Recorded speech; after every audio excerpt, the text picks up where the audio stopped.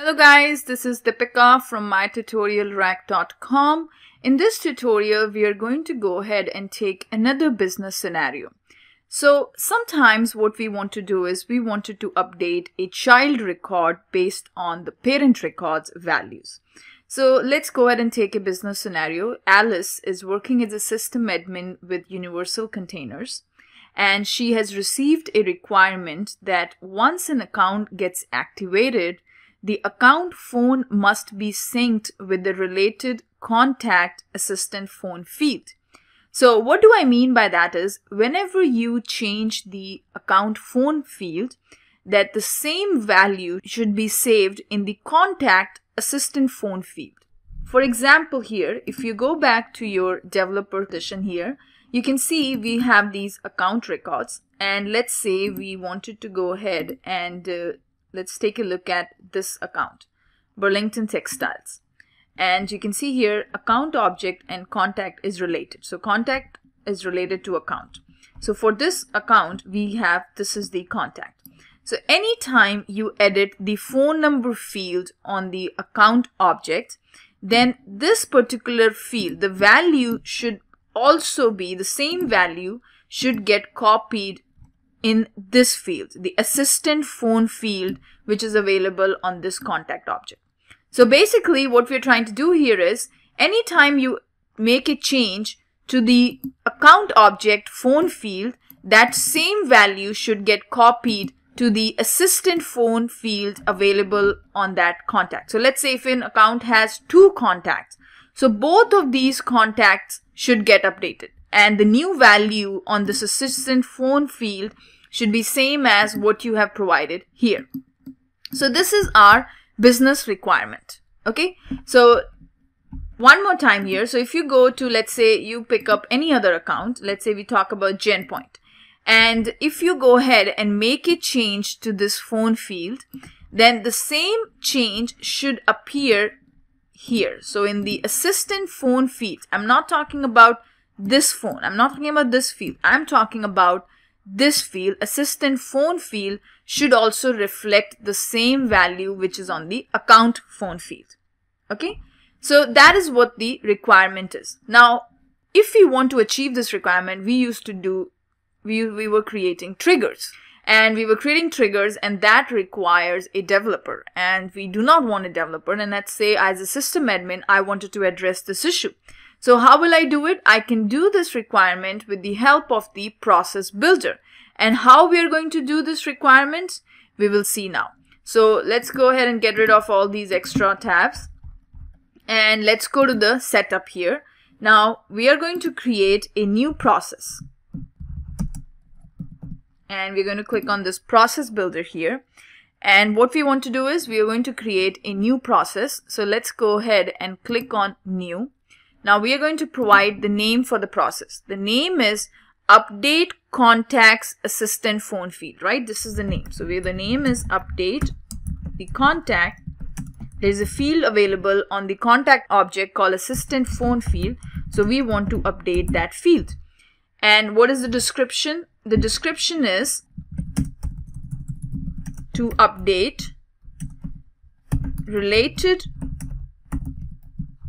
contact field. Which field we are interested in? We are interested in this assistant phone field, which is available on the contact object whenever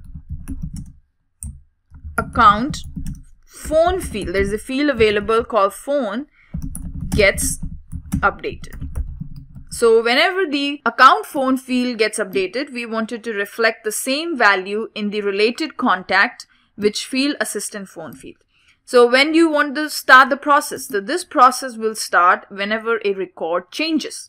Okay, so we're going to select this option and then hit the save button. So the first thing that we need to do is, this is the name of the process here. Okay, and the first thing is we need to select the object. So the object this process is going to be account object, because anytime an account record gets created or it's going to be edited, that's when I want to do it, right? So we are going to go ahead and select the object from the menu is going to be account object. So here I'm going to start typing in account and it will show me this account here. So this process is going to be on account object. And when do you want to start the process? Only when a record is created, or do you also want it to start the process when a record is created or edited? So in this case, this is the option that I will choose, because I wanted to start the process anytime you make a change to the account record. Not only once it is created. I wanted to make sure that anytime you update the account record, this process should be started. Okay. And we do not want to do any recursion. We do not want to allow the process to evaluate multiple times in a single transaction. We do not want to do that. So I will leave this unchecked. So this is the object, and I wanted to start this process whenever you make a change to the account record or whenever you create a new account record. So let's go ahead and hit the save button here. So the first step is done. We have selected our object here. Then the next thing is we need to specify the criteria. As you can see here, the criteria is whenever an account gets activated. That is what the criteria is. Whenever the account gets activated and the account phone field is updated. Means if you change the account phone field and the account is activated, that's what the criteria is. So I only wanted to include those records which on those account records where if they are in active status and the phone field has been updated. I do not want to go ahead and copy the value if you have changed the shipping city or shipping state. I'm not interested in that. I'm only interested in when the phone field has been updated. Okay. So going back here, what is the criteria here? So the criteria is, we'll say, is account active? That's the criteria. And so the criteria would be if these conditions are met. Okay, then only. So the first condition would be the active status. Okay, there is a field available on the account object called active. There is a field available called active, and that particular field should be equals to true. Okay, means if the account should be in active status. So there is a field available. So this is going to be in active status, and the phone field should be changed. Okay, so we can select a phone field here from the account. So there's an account phone. So choose that field. Now we want to make sure this field is changed. Okay, not equals or whatever is changed, and this is going to be true. So anytime the phone fields get updated and the account is in active status, that's when I wanted to do this action. Whatever the action is, we're going to define later. But this is the conditions, this is the criteria. Just like we have provided the criteria in the workflows, the same way we need to provide the criteria here as well. So all of the conditions are met. Only when these two conditions met, not or. We are selecting the and option. We are not selecting the or option. Okay. So that's when this is the criteria. So let's go ahead and hit the save button. Okay, so is account active? If it is active, then what you want to do? What is the action that you want to do? The action is I wanted to update my contact record, which is a related record to the account object. We are not making changes on the account object itself. We are making changes on the related object of the account.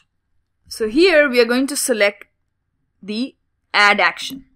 Right? And what is the action type? Action type is we are not creating any new record. We are updating the records.